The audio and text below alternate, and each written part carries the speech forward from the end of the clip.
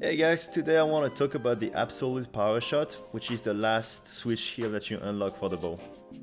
It is pretty weird because if you look at the community feedback, it looks like people don't usually appreciate that skill too much because of reasons we're gonna talk about later. But if you look at speedruns, it is used in pretty much every speedruns out there. So we're gonna take a look at exactly how good it is, and I'm gonna give you my recommendations.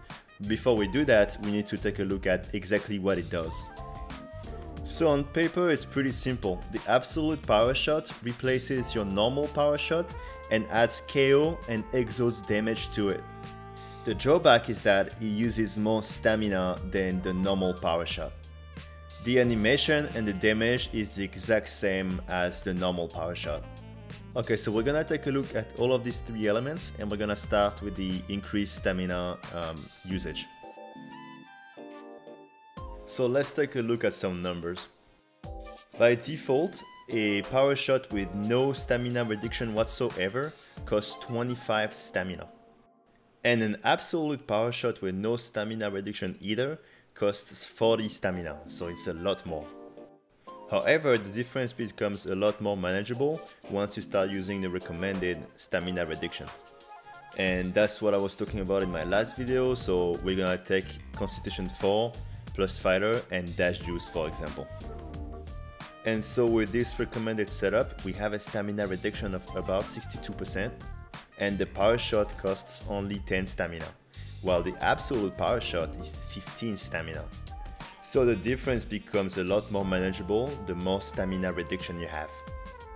We'll come back to that in a little bit, but now we're gonna talk about one of the main benefits of the absolute power shot, which is that it does KO damage. It's really hard to find out exactly how much KO damage each arrow does because the game hasn't been data mined yet.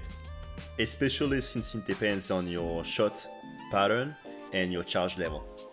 So to not misguide you in case I make a mistake, I'm just gonna say that the higher your charge level is and the better your shot pattern is, the more KO you're gonna inflict with your power shots. I'm not gonna spend too much time on this because this is really straightforward. Basically, every power shot does stun damage if you land it on the head.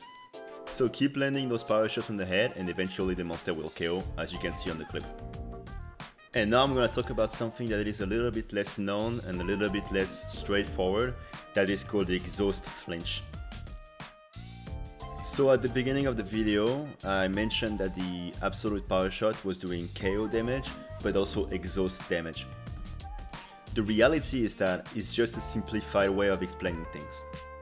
Absolute power shot adds exhaust damage to your arrows, but the thing about exhaust damage is that when you land it on the head, it's gonna do exhaust and stun. I want you to think about exhaust and stun as two different statuses. The first one, the stun, is what we just talked about, and when you keep shooting the head, the stun damage will build up, and when it reaches the threshold, the monster will just KO, so pretty straightforward. And the exhaust status works the same way. When you hit a monster, whether it's on the head or on the body, you build up the exhaust status. And like every other statuses in the game, once you reach the threshold, the effect of the status will occur. For the exhaust status, the effect is that the monster will flinch, and that is called an exhaust flinch. It is a special flinch and it has a specific animation. Look at this clip for example. Do you see this green drooling? This signifies that this is an exhaust flinch. A normal flinch will not have this, and if you didn't use absolute power shot, you would not have caused this flinch. So it makes it easier to flinch lock monsters.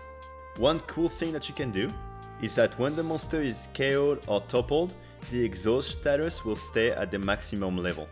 So look at this clip for example.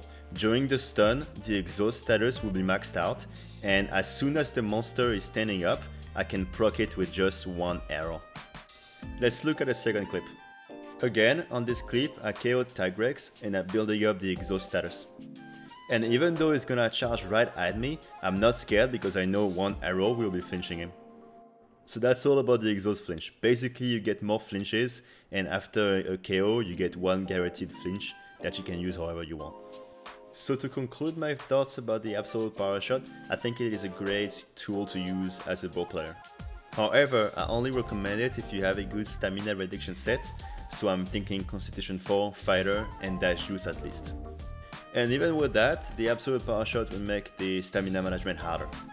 That means that if you're already struggling with stamina management, I do recommend that you don't use absolute power shot at first and you learn how to manage your stamina better, and once you feel like you're comfortable enough, you can add the absolute power shot and see if you like it. But that's pretty much it for this video. Tell me what you think, and if you have any questions about this, let me know in the comment section and I'll try to answer them. Thank you.